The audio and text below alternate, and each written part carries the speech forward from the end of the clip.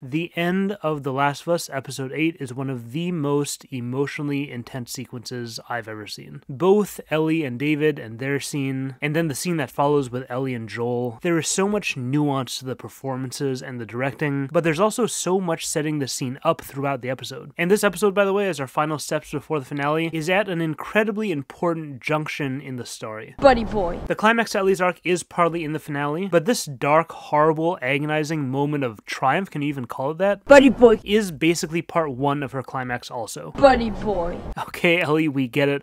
We'll start by explaining Buddy Boy. Okay, I'm actually serious though. I think this is actually pretty important. What is this gag that appears very conspicuously at the beginning of the episode? It's not like it doesn't fit, it's just a weird thing for her to say. So what does it do? What is Ellie expressing here? How is this joke functioning for the audience? And yes, just to be absolutely clear here, even stupid little jokes like this can be incredibly important. They are written to feel like throwaway lines, but this one in particular, it is crystal clear to me that this is intentional. So at its most basic, it's a joke. It makes us laugh, but that already is a subtle mindset switch. We hear Buddy Boy, we laugh, or we roll our eyes, and that shifts us into joke mode. And joke mode is very different from drama mode. We are sitting back and laughing, or whatever, even if it doesn't actually make us laugh. The story has signaled to us to put our guard down. So you went from teacher to preacher because what, if rhymes? It's like, okay, Ellie is saying dorky stuff that makes her feel tough, and it's kind of working, to be honest. She's sort of got this under control. We stop evaluating whether we should actually still be concerned about her safety here, because that's what the show is signaling to us by putting in a joke here. And think about the goals of the scene, the goals of the story at this point. David is being introduced to us as this ambiguity. We're trying to figure out whether or not we can trust this new character, and we do know this is The Last of Us, and people are kind of wild. And we probably should not trust anyone. But that said, what data do we have so far? Well, at its most basic level, David seems like a nice, agreeable guy. He's not projecting any kind of aggressive or wild energy at all. Also, we know he has a lot of responsibility for a community who's like actually suffering. They are starving, so his goals are virtuous. He is trying to help a bunch of innocent, starving people. And even still, he's willing to be helpful to Ellie. His community doesn't have much, clearly, but as soon as the trade opportunity comes up, he's happy to make a fair trade. He offers Ellie exactly what she needs, despite his community probably not having much of it either. But wait, hold on just a second. Maybe this guy has ulterior motives. Maybe he's hiding something.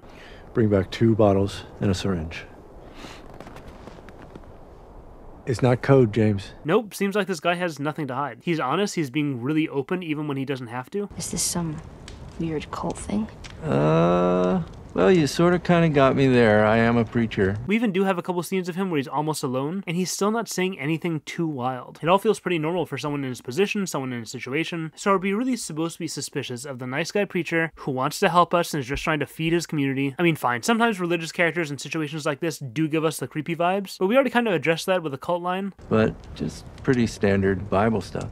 The way he says that doesn't even seem like he really takes it too seriously. It's just a thing to keep himself and his people hopeful. That seems fine, right? So it's hard to imagine anything we're missing here. This is a chance encounter. This guy's a total stranger. We don't know him. There's no crucially relevant backstory we're forgetting, right? Before that, I was a teacher.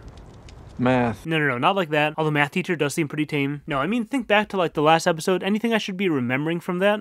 And no, I can't think of anything. Granted, almost the entire thing was a flashback, so maybe there's something I should be thinking about that happened before that? But man, I can barely remember anything that far back. It was so long ago. Okay, well, one thing I do remember was that they introduced some other new characters, and I was actually super suspicious of them because, as I said earlier, it's The Last of Us, people are wild. But it turned out one group was just a nice old American Indian couple, and the other group was family, and they were all about being peaceful and sharing stuff on their little Wyoming kibbutz thing. And also, even the episode before that, the new suspicious people turned out to be good. So all new characters are good, right? That's the takeaway. Obviously, I'm being simplistic. But my point is we have all these reasons why David seems like a good guy. He is friendly, he's helpful, he has virtuous goals, etc. And then also, Buddy boy, buddy boy, buddy boy. Ellie has all the power in this situation to almost a comical degree. She's being totally dumb and dorky in this awkward teenage attempt to project confidence, and there's nothing these guys can do because she's pointing a gun at them and that's the end of it. So add that to the list. Even if he was a threat, David has no power in this situation. And also, as if we didn't already get enough out of this dumb little gag, who the heck actually says buddy boy? What does she think she is, a 1930s mobster? This kind of sounds like bad guy lingo, and I think that's intentional. What do we know about David and his flock at this point? They've lost people, they're starving, they're in a pretty hopeless spot, they're on the brink. And now here comes Ellie, who we're also obviously sympathetic to, but she's basically holding up these poor townspeople. She's not planning on sharing any of this elk at all, even though there's literally more meat than she can physically carry. It's kind of mean. It definitely makes me feel sorry for David and the townspeople. So that also makes us a little less suspicious of David, because we're kind of the bad guy in this situation. So I just want to impress upon you from a writing perspective, look at all of the setup they did to make us unsure whether or not to trust David. It is beautiful. They attacked our suspicions from every angle you can think of. They are out here ripping out red flags left and right. Everyone watching this at some point here is either going, okay, I guess we can trust this guy, or at least I still don't trust him, but I can't explain why. And this is Ellie's experience. This guy gradually appears more trustworthy to her, and even though at this moment we find Ellie at her most uptight and anxious for a good reason, she's starting to relax a little bit. And it's because of this mountain of evidence that this guy is a friend. He's safe. I'm safe. What do I need to be afraid of? And then, in an instant, this happens. He was murdered by this crazy man. And get this, that crazy man was traveling with a little girl. You see? Everything happens for a reason. James, lower the gun. Oh, I've made a huge mistake. This is something I talk about a lot, but when you want to create a big moment in your story, what you're often looking to do is to create an experience of emotional change. We feel emotions most strongly when they change, and the type of change we feel the strongest isn't 0 to 100, it's negative 100 to positive 100. It's the journey between extremes, and you feel it most strongly if you concentrate the entire journey from one extreme to the other into a moment, into a single instant if possible. And they pull it off so well here with David. One moment we're safe, we're on top of the situation, we are in control, and the next we realize we are inside the mousetrap already. We were totally ignorant of what the situation even was, and David has been in control this entire time. If you've ever heard the classic Hitchcock time bomb example, this is an interesting variation on that. If you've never heard of this before, the scenario is you have a scene with a bomb in it, and here's a clip of Hitchcock explaining the two options of how to do the emotional content of that scene. 4 people are sitting around a table talking about baseball, whatever you like. 5 minutes of it, very dull. Suddenly, a bomb goes off. What do the audience have? 10 seconds of shock. Now take the same scene and tell the audience there is a bomb under that table and will go off in 5 minutes. Well, the whole emotion of the audience is totally different because you've given them that information that in 5 minutes' time that bomb will go off. Now the conversation about baseball becomes very vital because they're saying to you, don't be ridiculous, stop talking about baseball, there's a bomb under there. You've got the audience working. What The Last of Us is doing with David is the third option, and this is something that works when we're already firmly in a type of story that has given us expectations. The third option is you show us there is nothing under the table. You show the characters knowing there could be something there, so they look and they can't find anything. But then also we know what type of story it is, so them not being able to find anything doesn't make us feel better at all. It makes us feel worse. We're not about to let ourselves think that there's no bomb, but then on the other hand, we're like, well, where is it then? Super Eyepatch Wolf has a fantastic video about this exact device as seen in The Shining movie. Instead of limiting our perspective as horror often does, we're almost shown too much in order to gaslight us. What are you so afraid of? Look at all these wide angles. There's nothing here. Same thing with David. Nothing to hide. Why are you so afraid? I am but a simple shepherd, trying to be a good, helpful person. And as we all know, shepherds never have any wild backstory. And also, look, you have a gun and you made the audience laugh, so they let their guard down. There is nothing to be afraid of. All out the window in 2 seconds. Incredible execution. So, what's the point of all this? This episode is all about putting our protagonists to the test by switching their roles. Joel is our story's protector, Ellie is our story's protectee. Episode 8, Ellie is our Joel, and Joel is our Ellie. And so far what we talked about is what this opening scene does for David. This, what I'm talking about now, is what the scene is doing for Ellie. Our starting point here is Ellie's naive, childish version of what she thinks it means to be the Joel of the relationship. Being a Joel is about pointing the gun. It's about acting tough, having that stone-cold cowboy affect, and it's about talking tough. Buddy boy. And to show just how naive she is, we don't just show her failing at Joel role. We don't show her firing at someone and missing. We don't show her getting overpowered. We show her failing everything in the most comprehensive way. On a practical level, she threatened someone and then sent them back to their village, where she should know that Buddy Boy could just get reinforcements. She should know that Buddy Boy could sneak up on her when he comes back. She should know not to put her back to the door. And she and we both know that, of course, the random people who attacked us like 5 minutes ago probably live close by, and we should totally be afraid that we might run into them. How in the world did Ellie think she was safe here? David is even fine letting her go because she blurted out that she's anchored to a sick guy somewhere close by. What were you thinking, Ellie? So, what's the logical progression here? Ellie has to learn what it truly means to be Joel. She has to experience the pain, the fear, the void, all of which is integral to Joel's character, but there's a lot that Joel does, there's a lot about who he is, that somewhat subconsciously, it's just his personality, but also consciously sometimes, he hides from her. She hasn't really seen what it actually means to be Joel. For a lot of it, there's no way she really could see it. So this prospect of Ellie really needing to assume the Joel role for real in a non-naive, true way, this is how an episode that is already full of challenges becomes total disaster. Because Ellie is not Joel. Ellie is small and weak, Ellie is female, and Ellie is a child. She cannot be Joel. And what she is gives her a completely different set of challenges compared to Joel. And that makes every step of this for her so much darker, so much more dangerous in ways that are hard to even articulate. This is the truly horrifying part of this episode. It is so intense, and it drags the audience into such a black hole of emotions. And I can't really do justice to what's being communicated in all the nuances of the scene here, all the nuances of Bella Ramsey's incredible performance. That's just not how these kinds of emotions work. They don't translate to words. This is communicating psyche to psyche directly, and any descriptions just can't really get there. But that's never stopped me. Of course I'm going to try anyway, because that's what I do. So first of all, I think this is important. We start out with Ellie doing something pretty smart. She doesn't have a weapon. Actually, I should really go back to this, which is the same thing. This is really smart. Ellie has made a lot of progress since being just a brain-dead, I'm gonna charge at Joel even though I'm the savior of humanity. Let's step on all the mushrooms. Let's not kill the zombie kid. Dumb teenager. She still may not be Joel, but she's smart, she's capable, she's resourceful. Even when she has no weapon, she finds a way to create a chance for herself. Best case scenario, David runs out of the room because of the fire, and then she gets to escape as well. If not, maybe someone will see the fire and come and see what's going on, open the door. It's risky, but it's a good plan. And she's really quick, she just goes for it immediately. That's great. And then, when none of that materializes, she has to take a chance at fighting him. So she does find a weapon, she tries to do a surprise attack. She even aims for the right spot according to the Bill the Butcher school of killing people with knives. This is a kill. So she makes some pretty smart choices. That is important. Ellie does everything she should in this situation, and she has to watch it all not matter. That is a different level of powerlessness. It is so much scarier to have tools that don't work than to not have any tools at all. Whether it's the feeling that this means something is wrong with me, I can't blame the situation itself as much anymore, or just the feeling that it's not fair. I did my part and the universe just didn't listen. It doesn't care, and I'm still about to get assaulted and then chopped up and put on the stove. I think that powerlessness combines with the inherent powerlessness and terror a person feels when they're about to have violence of the worst kind done to them. And all of that is expressed right here. Don't be afraid. The first scream feels kind of like a normal scream. It's fear and trying to muster more strength to escape. It's I cannot let this happen. And then the screaming changes. Don't be afraid.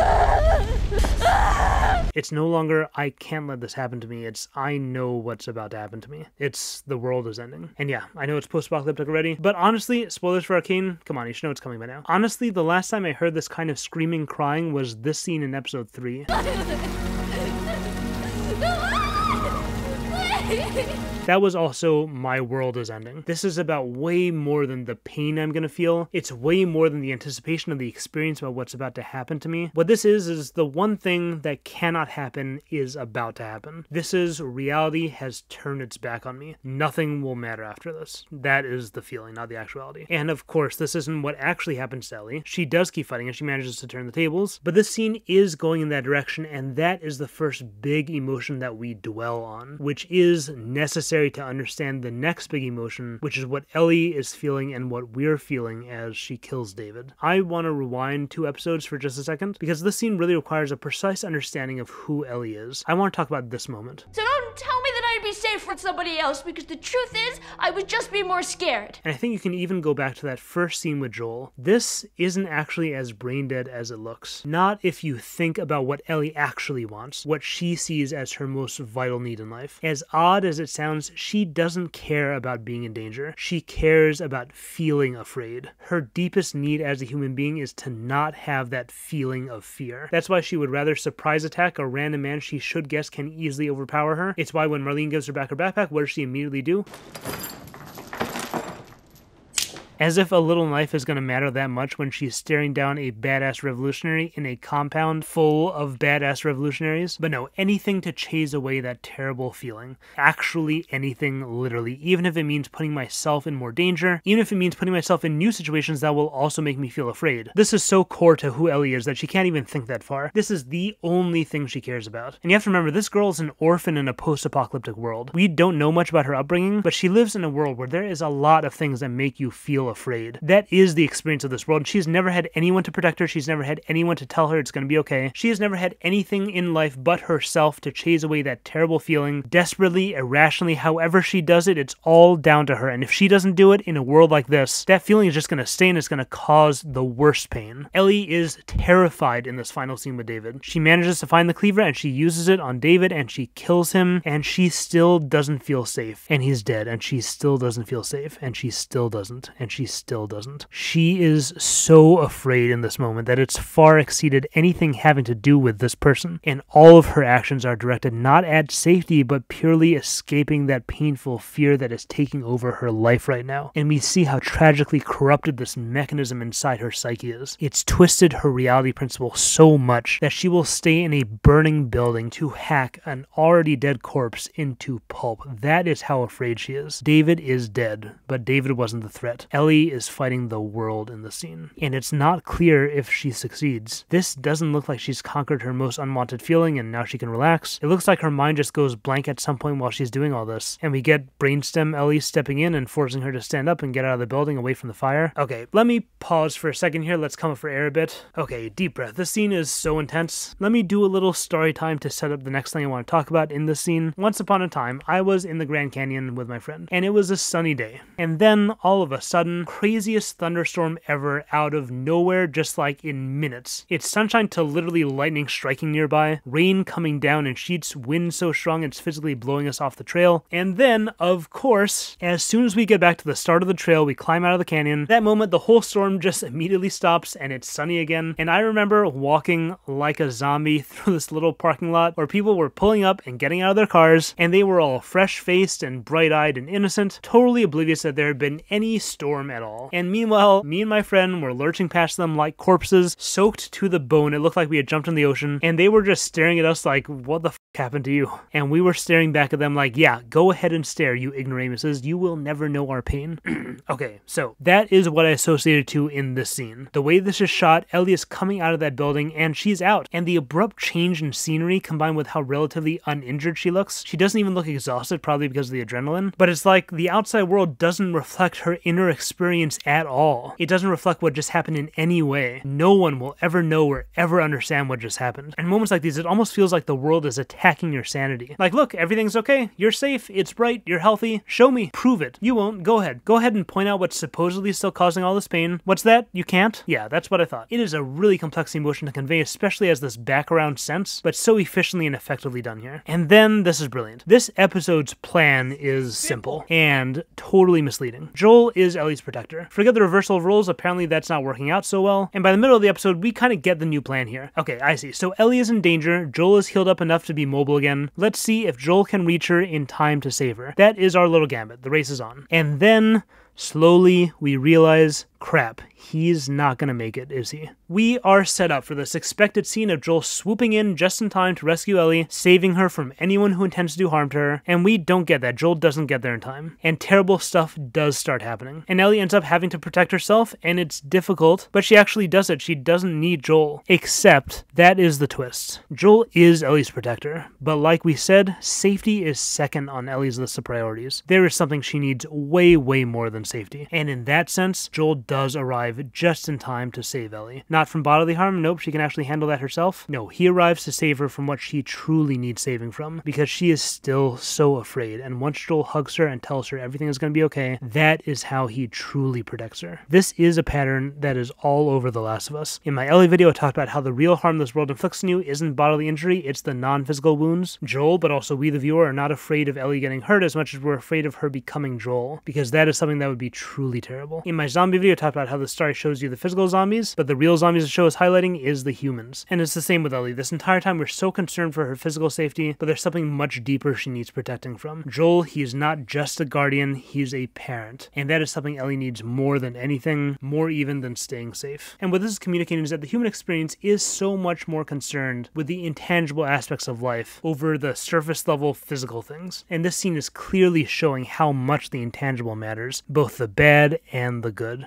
And there's a sick truth here, not about this in specific, just about how stories work. We see this girl, this orphan, who really, really needs a dad, and we see this dad who really, really needs a daughter. And we get the barriers involved here, but we also feel like they're kind of illusions, or at least we wish they were. We wish they didn't exist. We want to see these invisible barriers come down and stop preventing this perfect union of two people who really need each other. But that can't happen because this is a story, and stuff doesn't just work out in stories. Nope, in stories you need to earn good emotional stuff. We only get this father-daughter moment after going through the absolute emotional hell of this episode. Sick or not, that is how catharsis works. And it works. Oh man, it is so cathartic. We feel that hug so much. The way she tries to speak and then just gives up, she doesn't need to say anything. She just needs this. It's so beautiful. No sappy reunion, no big emotions, just the most meaningful emotion, which can only exist through this specific bond. She can protect herself, but this is the only person she can get parental love from. And right now she needs it, and right now she gets it. That is cathartic. Okay. Time for some concrete writing tips to end this video. I see this episode as a masterclass in the relationship between villains and protagonists. Good villains create conflict, great villains are tests that generate copious amounts of tension while we wait and see if the characters are at the point in their development that we hope they are, that they need to be in order to advance the story. Can Ellie be a Joel? Can she be a protector? At the end of the day, yes, she succeeds. Barely, but she gets Joel the help he needs. She keeps the bad guys away, or at least enough of them to make the situation manageable, and Joel survives. Can Joel be an Ellie? Can he bring humanity back into life of a cold, empty shell of a post-apocalyptic killer? Yes, he succeeds as well. And can Joel be a Joel? Can he be a protector in a situation like this? And yes, he protects Ellie from what's truly threatening her, fear. And I think all this goes a level deeper. The intro itself, as we talked about, is the first test Ellie encounters, and this test she fails. She is too inexperienced and naive when it comes to people of this post-apocalyptic world. Ellie fails here and cannot protect herself. But remember, Joel also failed this test and could not protect a girl. Arguably also because he was too inexperienced and naive when it came to the people of this then new post-apocalyptic world. And admittedly, that's a bit of a stretch, but I think the similarity is present enough to make a meaningful connection between the trajectories of both characters after this initial failure. They both are going to do whatever they need to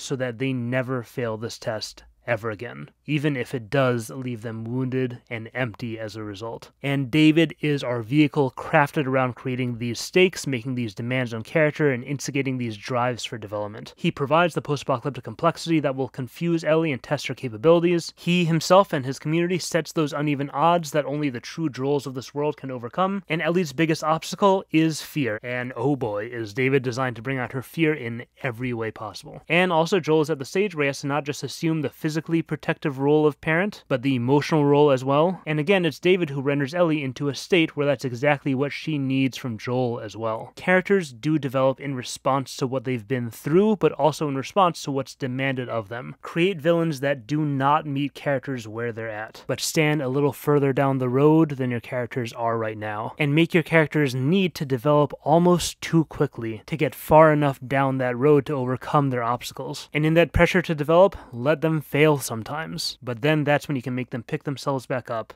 and rise to the occasion. Oof. Oh man, what an episode.